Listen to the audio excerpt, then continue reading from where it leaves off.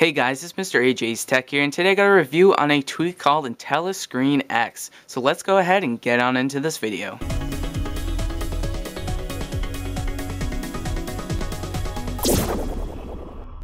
So as you can see on my iPhone 4 that we have Intelliscreen X loaded up in Cydia, and this tweak goes for $9.99, actually quite a pricey price range, and so this tweak does a lot, but it is $10, so you're gonna kind of be kicking yourself in the butt buying this, but it is $10 and it does do a lot. So let's go ahead and go to our home screen and we can check out more features. So once you're at the home screen, you can see that there isn't much different, but you can see that you have the Intelliscreen X icons. That allows you to configure settings, which we'll look at later.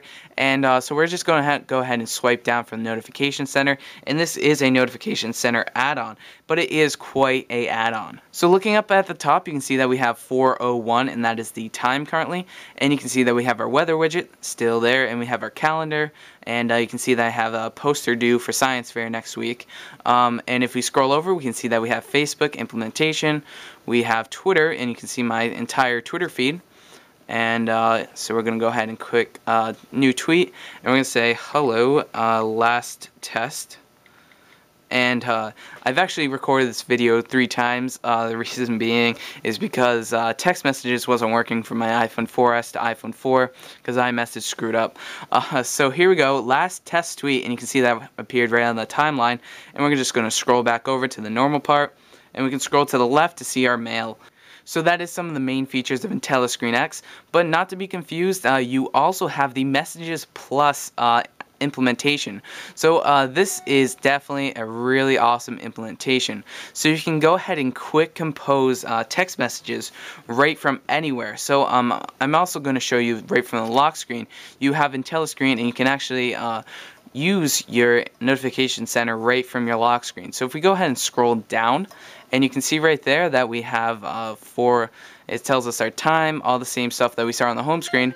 We can scroll over and see our Twitter feed, and we're going to go back over, and you can also compose text messages right from here, but I'm going to do it from the lock screen, from the home screen. So actually we're going to go ahead and open up like the music app and stuff, and we can just pull down this Twitter bar, or this bar right here, and we're going to compose a text message. So let's go ahead and do that. So you can see right here that it automatically works with iMessage, so we're going to go ahead and send a text message, and this is going to go right over to my iPad.